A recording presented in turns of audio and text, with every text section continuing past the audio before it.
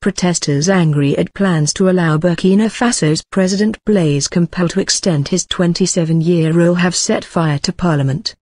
The BBC's Laeila Adjovi in the capital, Ouagadougou, say the city hall and ruling party headquarters are also in flames.